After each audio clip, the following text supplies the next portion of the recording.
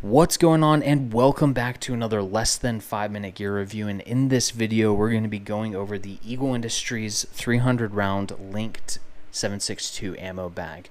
Now, since Eagle Industries doesn't really make this anymore, it can be a little bit difficult to find, but there are three places that you can find it, and that's going to be Venture Surplus, eBay, or Tax Swap. Tax Swap is definitely kind of your by chance somebody has one and they're trying to offload it. eBay is a little bit more reliable because you have couple of surplus stores and all that always getting stuff in and trying to get rid of stuff, so you'd probably be able to find that there. And then last but not least, you have Venture Surplus. Now, Venture Surplus is probably going to be the most reliable because they're constantly buying old military surplus equipment, and they get them both used and new, so that price is going to really vary depending on kind of all three of those stores, as well as if it's used or new. So roughly around 40 bucks all the way to $120. Really just depends. I was fortunate enough to find one by chance on Tax Swap for about 60 bucks, so it worked out really well for me. But definitely check out Venture Surplus first to start there, and then start going through everybody else to see about availability in the event that stuff's sold out. With that, I'm going to dive right into this so that way you can see what's going on, how it's set up, how you can throw ammo inside of this, so that way you can run it both left hand and right hand fed depending on what the weapon system is.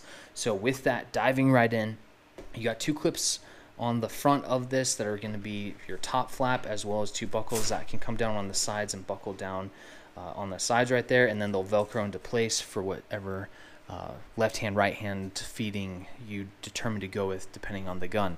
So with that, you also have a handle up top here so you can carry that around, and then you also have these two D-rings on the backhand side.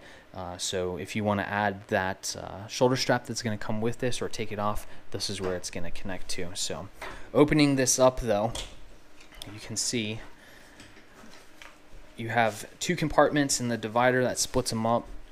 Your left hand side is going to be the side that you're going to load first, get all those rounds all the way down to the bottom, and then you're going to come over and load everything on the right hand side, and then come up to the top and then just S-fold from there.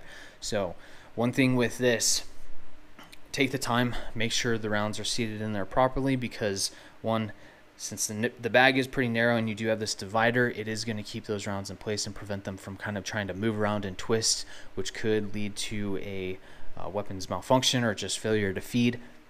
So I would definitely take the time, make sure you're loading this correctly, so that way it does what it needs to do when you're engaging targets downrange. So with that, when it comes to rounds, it will load and can hold both your disintegrating linked and your non-disintegrating linked. So your like 7.62 links, that's going to be your disintegrating belts, and then your RPD is going to be something more that's a non-disintegrating belt. It'll run both, no issues there. Whether it's 7.62 by 51 or 7.62 by 39, both successfully work with this whole entire system. So the nice thing with this bag, as well as the other bags that I've talked about, and I haven't really touched on it on the other bags, but you can run these and feed ammo both on the left hand side and on the right hand side. So depending on whether or not you have a really old system, say like the Stoner 63 back from like Vietnam era, or you're running some of the newer systems like the 240, 249 RPD is a little bit older though,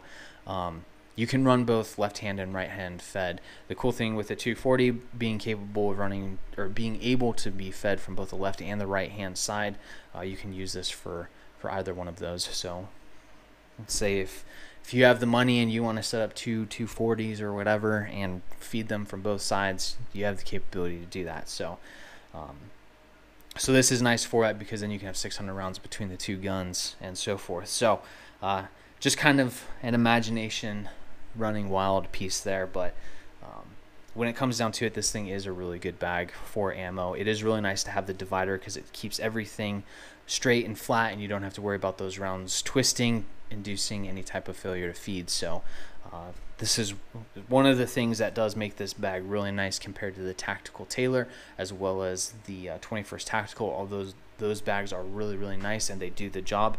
This divider definitely kind of gives it a hand up. However, you can lose the MOLLE that one of the other bags does have. So But the cool thing with Tac Tailor is if you want to add moly to any of their stuff, you give them a call and they'll put something custom together for you. They're currently doing that for me for some M4 pouches, so, or M4 and submachine kind of front magazine pouches with Velcro, so that way I can run elastic systems, so I can run more than just M4 mags. I can run M4 and submachine gun. Food for thought if you want to do something a little bit custom and custom set up a bag for your machine guns. So that's one of the nice things with Tac Tailor and 21st Tactical is they have a custom shop as well. Anyways, getting back to this, pretty simple and straightforward when it comes down to it. Really not a whole lot else. So I highly recommend it when it comes down to all three of these bags. This one, since it's being or has been discontinued, can be very difficult to find,